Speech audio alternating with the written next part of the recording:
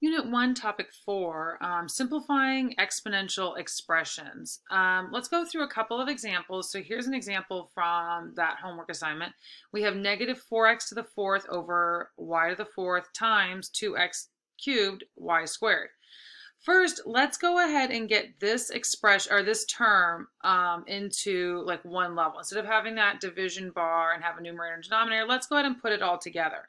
Remember, when we have y to the fourth on the bottom or y over y to the fourth, that's the same thing as just saying y to the negative fourth. Remember, that negative is just saying let's put this whole thing on the bottom. So, in other words, if we were to simplify this term, that would be the same thing as saying negative 4x to the fourth, y to the negative fourth. All right? Now we're going to multiply that by 2x to the third, y squared. So now we just need to multiply these two things. And it's a little easier to multiply now that we've got them all in the same, like in the numerator, basically. So first we're going to multiply the numbers, right? So that equals negative 4 times 2 is negative 8. Then we look at the terms, right? We have the variables. We have an x and an x. So when we multiply two variables, if we have x to the fourth times x to the third, that's the same thing as x to the 4 plus 3, or x to the 7th, right? So that means when we're multiplying those variables, we have x to the fourth times x to the third, that gives us x to the 7th. Now let's look at our y variables. Okay, so now we have y to the negative fourth times y squared, which is the same as y to the negative 4 plus 2. Negative 4 plus 2 is negative 2, y to the negative 2. So that means we would have, when we multiply that, we have negative x to the 7th times y to the negative 2. Now, should we leave that with a negative exponent? Probably not, right? We're going to move it down to the bottom. So that means that we have negative 8x to the 7th all over y squared.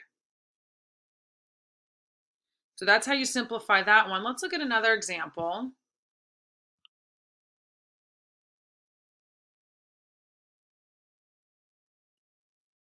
Okay, here's one where we have, similar to one of the ones I was looking at yesterday, we have p to the negative third, q to the negative 1 over r to the fourth, all raised to the negative 4 power. Again, a common mistake here is just to multiply negative 4 through, as if you're saying negative 4 times this. That is not what we're doing. This is the same thing as saying, I'm just going to show you, just to remind everybody, this is the same thing as p to the negative third, q to the negative 1 over r to the fourth. Well, basically, shoot, this is not the right way to show it, because what I'm going to do first is I'm going to get rid of this, and I'll show you guys in a minute. This is saying we're multiplying this entire term negative 4 times, or taking the reciprocal and then multiplying it 4 times. But what we're going to do first, we're going to go ahead and put this term all on one level, just like we did last time, right? So that means we have p to the negative third, q to the negative 1, and r to the negative fourth. Remember, when you have 1 over r to the fourth, that's the same thing as saying r to the negative fourth. Okay, so that's why we can go from here to here. Okay. Now remember, we're raising that whole thing to negative 4. Now, when we were multiplying like x to the 2 and times x to the fourth, we added, right? We had x to the 2 plus 4 equals x to the 6th. But now in this case, we're raising it to a power. So let's say we just had x squared all to the third power. Now we're multiplying x to 2 times 3, which is x to the 6th, instead of just adding it, okay? So in this case, we're going to say this is, we're going to start down here, p, we're going to say negative 3 times negative 4, q, negative 1 times negative 4, and r, negative 4 times negative 4. So if we were to multiply all those out, we get p to the 12th, q to the 4th, and r to the 16th. And those are all positive, so that would be our final answer. Now, another way to do this, and this might be too complicated, so if it is, just to visualize, I want to show you what we're looking at and why this is our answer. So when we have p to the negative third, and this is confusing for you, ignore it. Using that last method I did was just fine, but this is for anyone who wants to see another way or like kind of what we're doing. So here, this is to the negative fourth. Remember, when we say anything is to a negative power, we're taking the reciprocal.